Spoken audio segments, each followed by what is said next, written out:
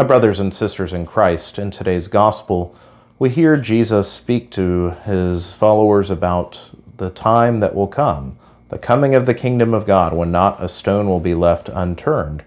And of course, the response of his disciples is to ask, "Oh Lord, when will that time be? How will we recognize the time of your coming?" And this is a question that in many ways has tortured people for 2,000 years of Christian history.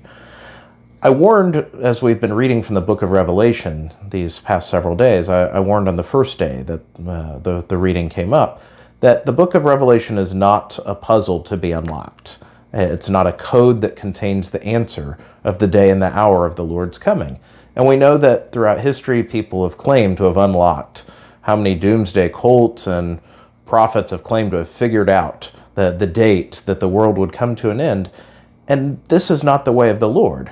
The Lord tells us that we know neither the day nor the hour. We should trust him in that.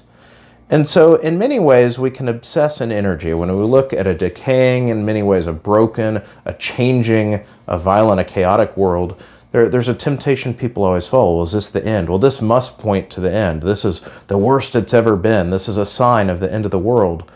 Or even in one's personal life, one can become obsessed with their own end, in the sense of, when will I die?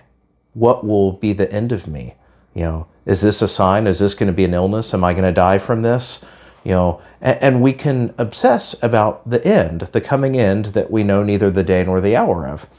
And in some ways, we're right to be obsessed with the end, but not about the when or the how. It's enough to know that we will have an end. Our own life will come to an end. Someday the world will come to an end. And the reason we should be focused on the end is because that's our heavenly homeland. Everything, our life, the saving passion of our Lord is directed towards this culmination. And yet our energy towards this end should be on the completion of his salvific work, of the working of his grace in us, of the change that we're called to bring about in the world. This is what our focus should be. Not towards what is coming, what we don't know. The Lord will bring that to completion. But in the here and now, he has given us the grace. He allows us to participate in his paschal mystery, his timeless sacrifice on the cross. Every time we partake in the Eucharist, the celebration of the Mass, we are invited to be joined to that timeless sacrifice. The Lord sustains us, gives us grace, and tries to bring us to perfection. We, in turn, need to cooperate with that grace given. On Sunday, in the gospel and the separation of the sheep from the goats, we heard a very sobering challenge, the one about how we will ultimately be judged by what we did or did not do for the least of these. In the sense, as I said yesterday, in every person we encounter, in one sense, we're looking into the face of our judge. Am I charitable in this moment? Do I care? Am I compassionate to this person and the next person and the next person? This is what I should be worried about, not about an unknown hour, an unknown day of the end of the world or of my own life, but what I can control here and now.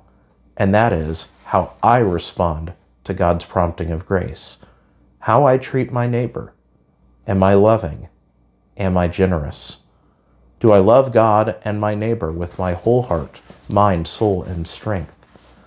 This is what our mind, our heart is supposed to be preoccupied with all the time, but especially as we come to this last week of the liturgical year and as we cycle into Advent to start a new year, in a sense, as our hearts are still directed, not just toward the Lord's first coming at Christmas, but towards his second coming, the Advent, the time that is an appropriate time to prepare.